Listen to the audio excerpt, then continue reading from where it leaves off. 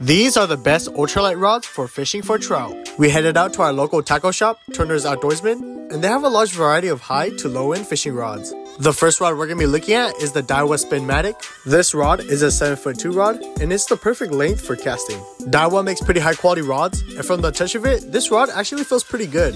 The next ultralight we will be checking out is the Shimano Claris. And for this rod, it costs us at $89.99. It's a 5'6" ultralight rod, and I kinda wish they made a 6 to 7 footer. This rod is also pretty sensitive as well, and I think this is the perfect rod for those who are looking for an ultralight under $100. Now for an expensive and high quality rod, this is the St. Croix Trout Series rod. This high quality rod is the perfect rod for catching trout, and it costs us at $144.99. I have the 5'10" version, but this rod is the 6 footer, so it has the perfect length to get that extra casting distance. The rod tip on this rod is super sensitive comparing to all the other ones, and for those who are looking for a high-end rod, definitely this is the one to go.